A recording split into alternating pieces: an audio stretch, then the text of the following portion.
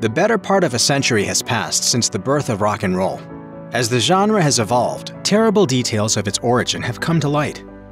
Which executives made a fortune off stolen songs? Who framed Billie Holiday? Keep watching for more 50s music horrors.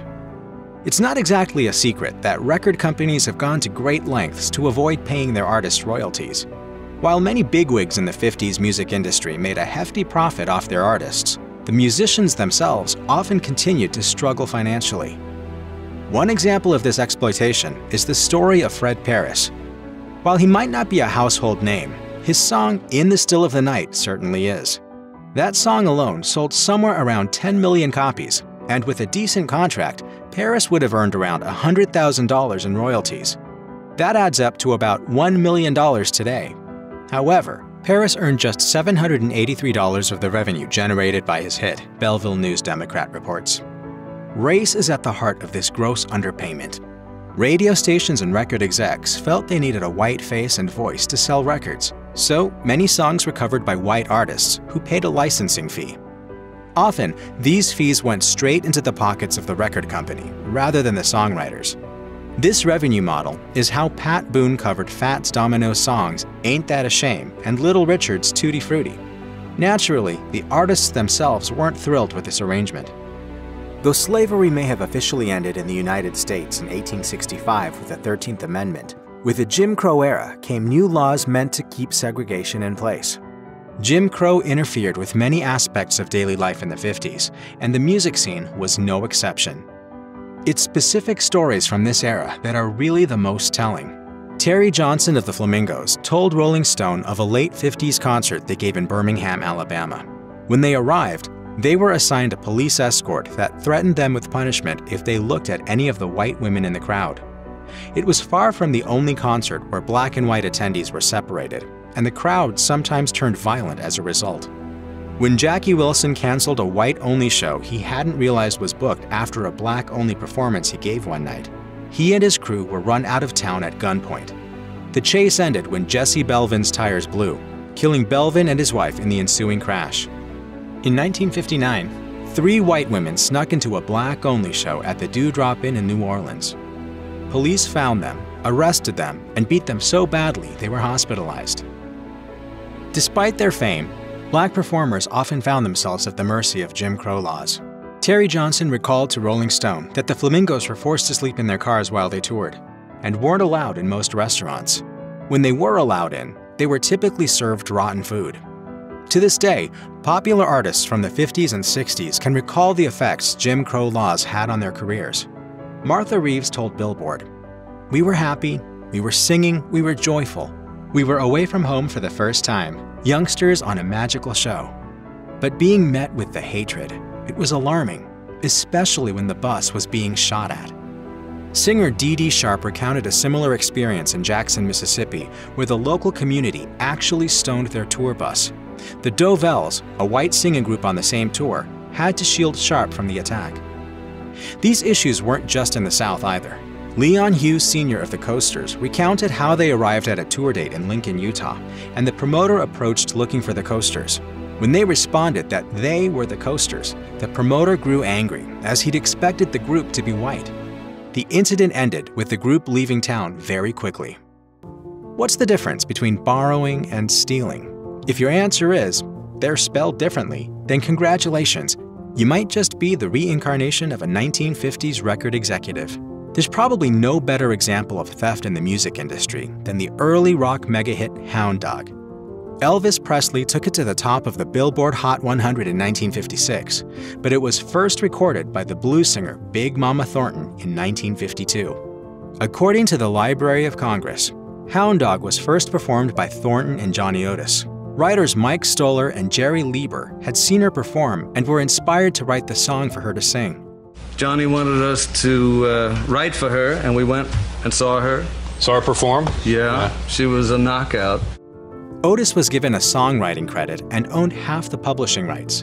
But once Presley's version topped the charts, Stoller and Lieber sued Otis and reclaimed full songwriting credit.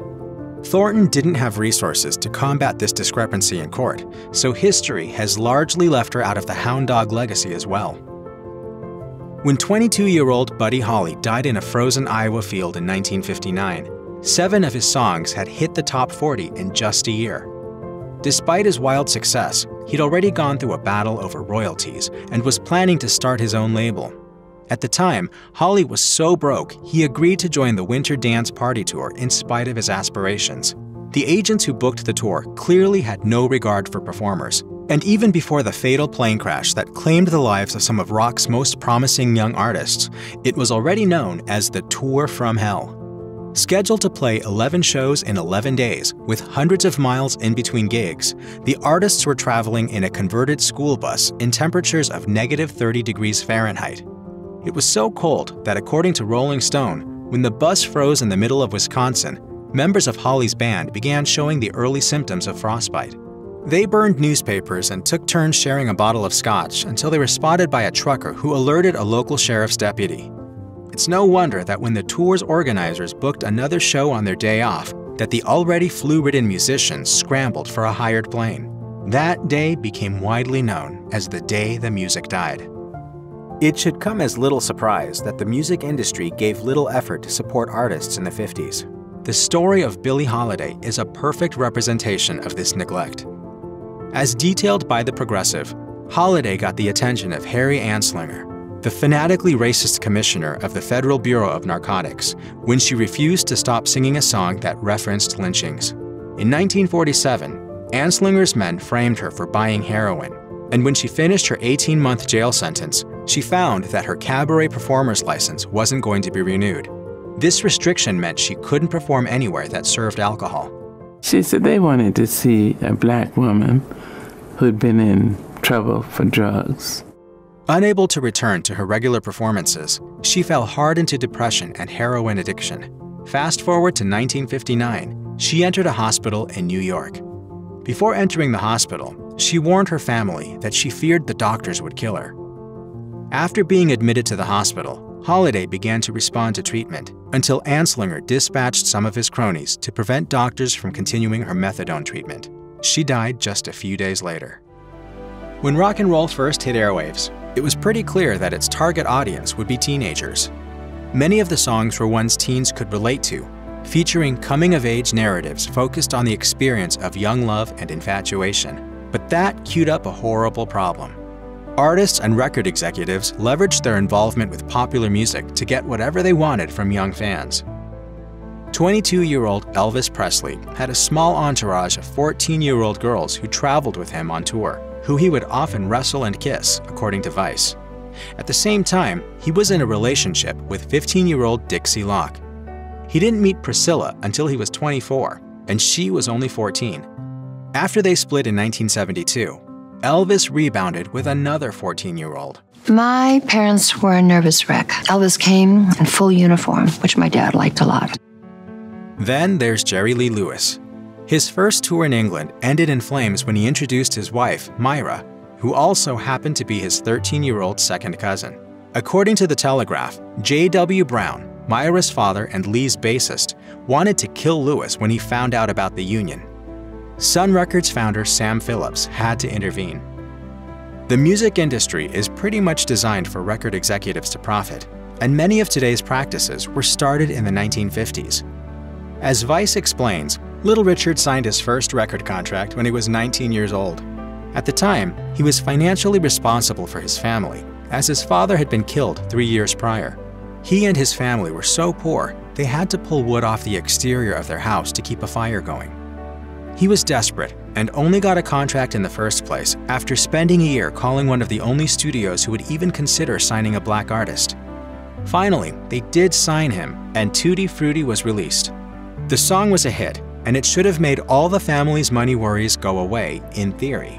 Unfortunately, while Specialty Records owner Art Rupe made millions, Little Richard was only paid $50 for the recording, and half a penny for every copy sold. Little Richard signed the contract knowing it was a bad deal at the time, but he'd had no other choice if he wanted to continue making music. On many 50s radio stations, DJs had little to no creative control over what they played on the air. Instead, it was common practice to broadcast songs released by the record companies that paid them the most, rather than the music listeners might tune into. According to performing songwriter, A huge part of the musical landscape of the 1950s was shaped by payola. Payola was a practice where record companies would offer DJs money, vacations, free merchandise, and occasionally even proceeds from concerts in exchange for having their songs played more often. The end result was that record companies could pay their way to hit songs. It worked so well that by the middle of the decade, companies that used payola had twice the hit singles as older and larger companies who were against the business model. It wasn't just a few bucks here and there either. By the time the payola controversy went before the FCC in 1960, DJs were raking in thousands. One Cleveland DJ made $12,000 between 1958 and 1959, which amounts to around $110,000 today. According to history, payola was deemed an abuse of public trust. While the practice was technically outlawed, the laws put in place left plenty of loopholes, and this style of promotion is still used today. Dick Clark was the face of American Bandstand, and he's synonymous with a show that brought hit songs and legendary performers right into the homes of fans. But did you know that American Bandstand came close to never happening? Before Clark, American Bandstand was hosted by Bob Horn. Horn was in his late 30s when the show started in 1952. It was a massive hit, but things started to go sideways when he was arrested for a DUI in June of 1956. Within just a few hours, he'd been fired from his hosting gig. When people started questioning why he'd been dealt with so severely, it started to come out that the local district attorney was in the middle of investigating incidents of sexual impropriety, and he'd warned the station to get rid of Horn while they could. Within 4 months, Horn was arrested after it came out that he had not only been having an affair with a 13-year-old girl, but that he'd also arranged other underage affairs for the male members of his entourage. Horn was acquitted, but was involved in another drunk driving accident and paralyzed a 5-year-old child. Needless to say, American Bandstand nearly didn't continue. Check out one of our newest videos right here. Plus, even more grunge videos about your favorite music are coming soon.